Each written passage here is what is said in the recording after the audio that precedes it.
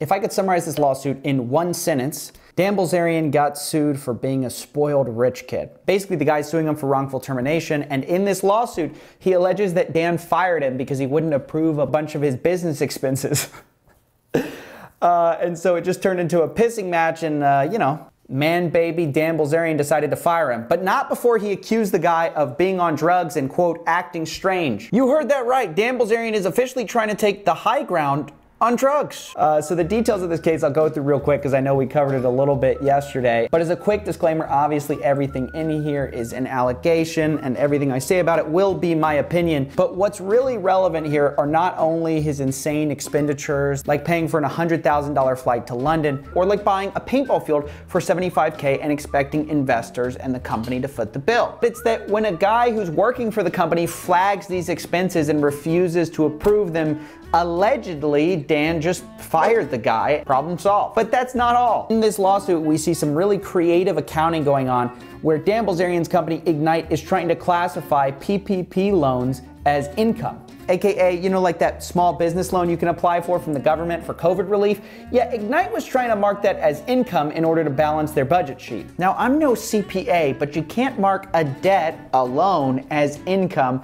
And the only reason you would is to look good in the eyes of investors. This, I guess, was to offset some of Dan Bilzerian's $800,000 worth of personal spending. That's not me saying it, by the way. Apparently, his auditing company flagged $800,000 worth of stuff that seemed to be, quote, personal in nature. But literally none of this stuff would have come out if Dan Bilzerian would have just not fired him and not accused the guy of taking drugs. But he couldn't keep his mouth shut because he was pissed off that the guy wouldn't approve his spending.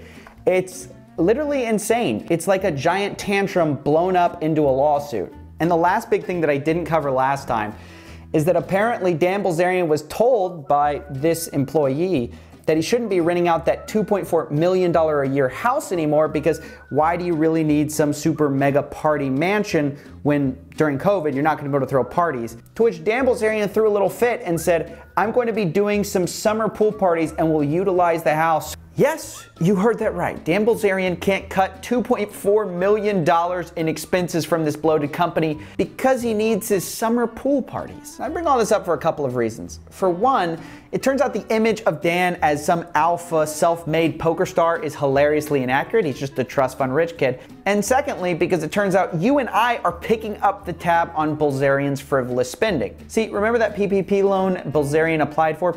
Yeah, it turns out he got $1.2 million in government assistance. Now you might be saying to yourself, well, yeah, he's gonna pay that back, it's a loan. But Ignite just applied for loan forgiveness. And if they get that, it officially means that you and I are footing the bill for overhyped LA pool parties.